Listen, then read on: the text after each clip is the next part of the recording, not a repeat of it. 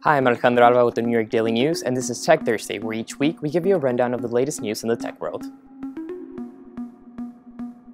Instagram is no longer just a photo app.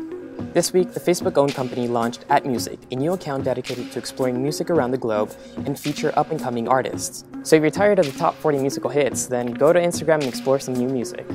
Are you lonely? Then buy a selfie stick arm. Yes, these do exist. The Selfie arm project introduces the first selfie stick that looks like a human arm. It's ideal for taking pictures of yourself and making it seem like you have a significant other holding your hand. You probably also have a lot of explaining to do on social media. If you live in Manhattan, then Uber will now deliver your food. Uber's taxi service launched its food delivery service Uber Eats this week and promises to deliver food on foot or bike within 10 minutes. The service is only being offered between 14th and 40th Streets in Manhattan, but the company does hope to expand. NASA's Messenger space probe is saying goodbye. More than a decade of science and exploration will come to an end this week as the space probe slams into the surface of Mercury.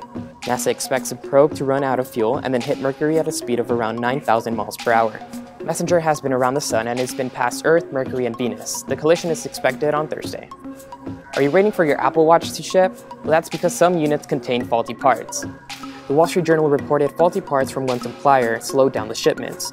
The faulty parts were the watch's taptic engine, which is a part that allows for notifications to simulate the effect of being tapped on the wrist. It was reported that Apple threw out some of these units and ordered some more. The next shipment is expected sometime in June. Microsoft's new internet browser finally has a name and a new logo. Explorer's successor will be called Microsoft Edge, and it was announced as a browser built for doing with built-in note-taking and sharing. The new logo really resembles the old Internet Explorer logo, but let's just hope that the actual program doesn't.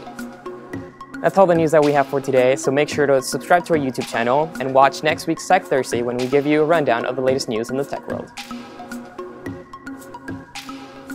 So if you're tired of the top... Wait, let me do that one too. If you're tired of the top 40 musical hits, then you might as well... tired of the top... Is it just top 40? Yeah, right? It's like, buy a selfie stick arm. All the news that we have today, Tech Thursday.